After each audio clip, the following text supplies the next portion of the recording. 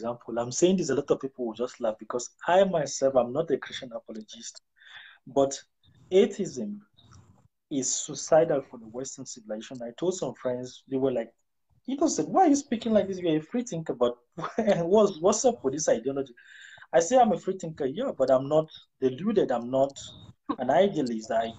Maybe I'm a rational person to be able to see from different perspective. I say, Yeah. what do you? Oh, Yeah. yeah. Like I'm really interested in hearing that. Can you please tell me, like, what made you want to, like, come to that conclusion? That's interesting. Yes, yes. Atheism is suicidal for the West because atheism is Christian. Okay, let me give you an example. Christianity is a refined version of is it is an idea that the West invested in it. They invested their artists. I'm talking about their Picasso. I'm talking about their Michelangelo. I'm talking Mm-hmm. about all these individuals during the Renaissance period that came up with painting of fresco and all this system and buildings of cathedrals.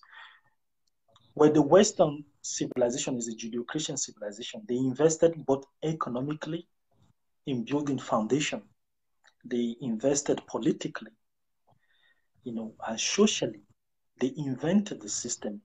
You can hear about an idea, okay, but they succeeded in materializing the concept of heaven in painting of the face of Jesus Christ, for instance, and the 12 disciples. Now we have an image, we have an idea of who he looks like, at least.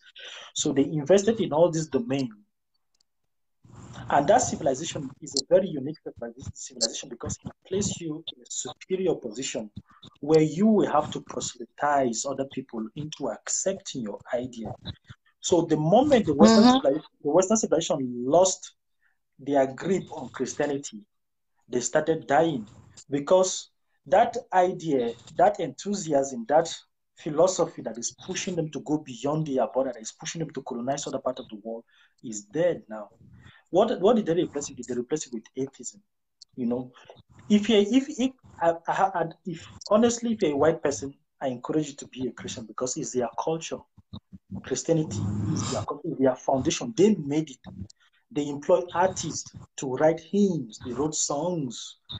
Everything belongs to them. The songs, the painting, the philosophy, the whole idea, the concept, everything, they invented it. They wrote the Bible. They work on the translation. They work on the transliteration. They work on the printing and everything. They make sure they did the subtraction, the addition, everything to present the world with this very beautiful ideology. It's just like Muslim now. If I'm an Arab, even though I know that Islam is wrong, even though I have a concept of atheism, I will still remember because it's like a culture to them. The Muslims Yeah. took Christianity, they took Judaism, refined the two religions to form their own kind of religion that suit their culture. You see, you cannot differentiate the difference between Arabism and Islam. The concept of Islam or the concept of Messiah and all those things is mixed with Arabism, mixed with the Arab culture. When I say Arabism, I'm talking about the culture. They are both mixed together. So this whole system, they invented it to suit their culture. They even adopt Arabic language as a standard language. They say you cannot any language, you cannot translate the Quran into it. It was just recently they started translating. So it's become a Oh. fabric of their culture. So Arabs don't have any business to do with atheism or free thinking or anything. You can think rationally, but it's your culture, your religion is your culture. So Europeans, Christianity, Judeo-Christian civilization is their culture. They invented the system. They invested in it, both politically, economically. They invested philosophers. They invested a lot of thinkers, a lot of the Gamaliel, all these people that came up with ideas to revolutionize everything. I'm talking about the Reformation, all those things. They invested a lot. So when they accepted atheism, they started abandoning some of these ideas. What comes in afterward? They are replacing these ideas with what? Now, Islam is taking over in the Western world because Islam hasn't Mm-hmm. lost that enthusiasm of proselytization. They are going on proselytizing constantly. They are very resistant. If you look at Christianity at the early age, they were very warlike. The idea of crusade and all those things was present in Christianity. Islam still has that enthusiasm till date of they are very resistant. They are very persistent about it.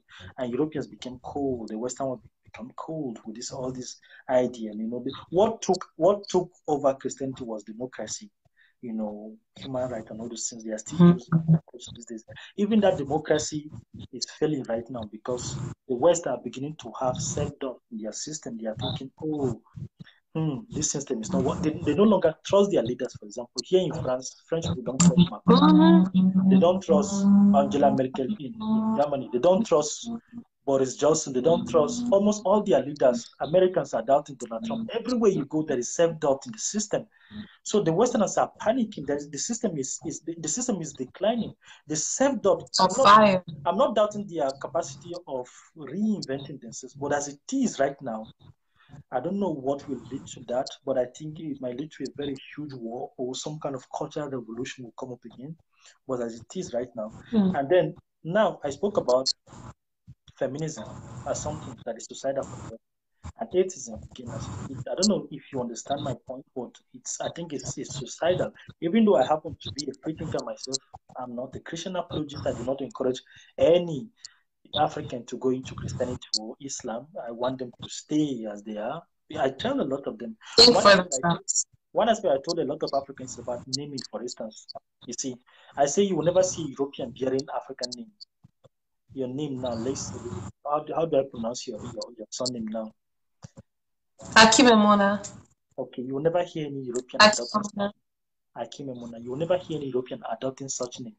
You never hear any German adopting French name, for instance. Germans, they keep their identity. The French keep their name. The Chinese keep their name. If you hear of Xi Jinping, if you hear of Qin Kuan, you know that the person is a Chinese. If you hear of Akhimienmhona, you know the person is Japanese. If you hear of Naruto, you know the person is Japanese. You know, so your name carries carries your identity, your history, and everything. So you just keep that identity. The West will not do that. The Arabs either they will not. An Arabic man, if you hear Muhammad, you know. But these days, if you hear Muhammad, you don't know if Muhammad is black or is white. So black Christians adopt Eurocentrism. Black Muslims adopt Arabism. We appropriate this culture, this identity, this philosophy that was introduced to us. We appropriate them. We are able to picture ourselves in Christianity, picture ourselves. We are able to find a place for ourselves in all these things. So I was like, atheism is wrong for the West. Just keep it. Allow the people to practice Christianity because that is the basic of their fund. That is the foundation of their salvation. Allow it. Let it be like that. Go and promote it and keep preaching. But as for Africans, stay your way. Practice your spirituality. Practice whatever you want to do. But do away with Islam. Do away with Christianity. Just remain there. So the It's not serving you. Yeah. Do away with all these things are not serving you.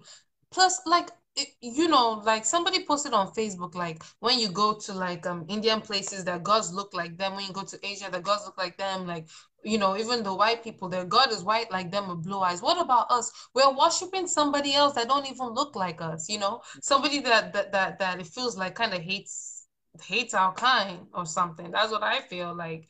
Yes. So it's really interesting to hear you say. I've never heard anybody touch on those points, but I can understand how that is so, and I can see where you're coming from because, like you said, the very foundation of this country, in God we trust, right? You know, they had the whole like family, wife and woman wife and husband together, you know, the whole church and God, whatever, they had that on lock. And so everybody had the mentality, okay, go to school, you know, get married, you know, continue to serve God or whatever like that. But that is completely changing, like you're saying. And so, like you said, they might reinvent themselves because America is very resilient. They won't go down without a fight. America is very resilient. So I'm trying to think, what would they do? Because what I'm about